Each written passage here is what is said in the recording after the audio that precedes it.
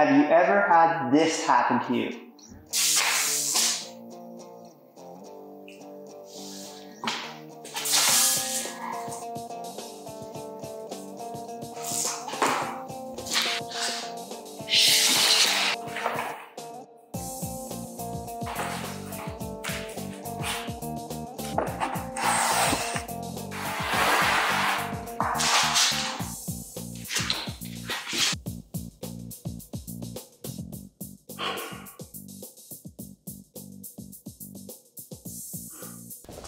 Okay, let's start with the line that gave you some issues. So what we're going to do is take the 3M Knifeless design line and we're going to stick it on the truck.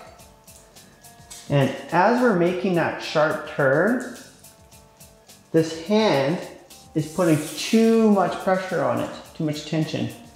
And what that's doing is that it's pulling the line here, bringing the knifeless up. And that's why the knifeless always releases from the carrier.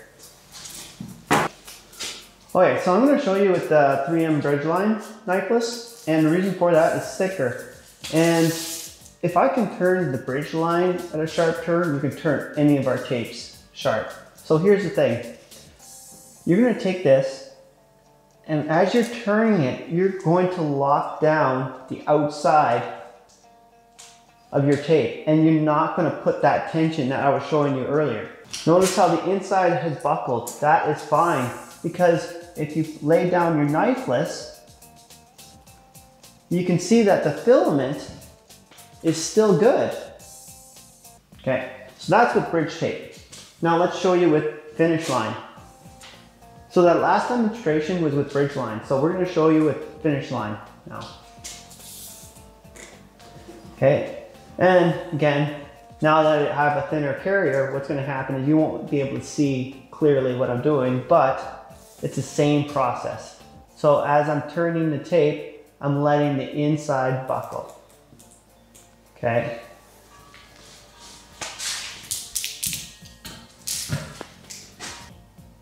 Put your finger over top of the filament. And there you go. All right, so now we're going to use it with the design line. Okay. And again, it's like splitting the tape in half. And as you're turning it, you're going to lock down the outside of the radius and let the inside radius buckle. See? You got all this wrinkles here. And then what we're going to do is lock that tape down, let the inside buckle. And for additional insurance, what you could do is, I have this dotting tool, and you can get this from Amazon.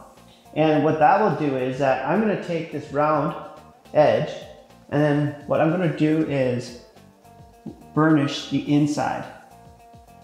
That will give you extra protection, because now this filament will not release from the carrier. Again, this is a great tool for just that alone. Okay, how about we just finish this job now using the proper techniques?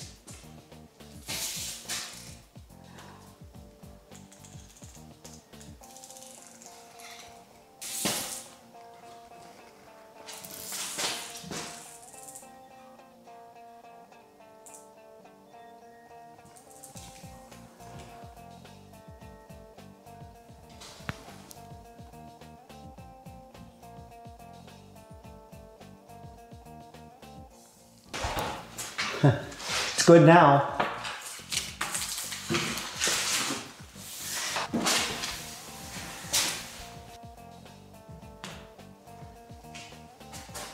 Now remember, when you're turning the tape, you can actually stop at the turn, make your radius, and then continue.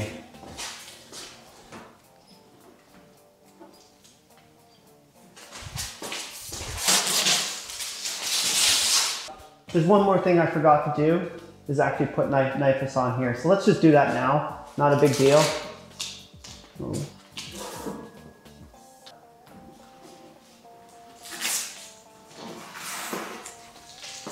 And then re-squeegee everything down. So there you have it. If you use this technique, you can turn any of our tape sharp.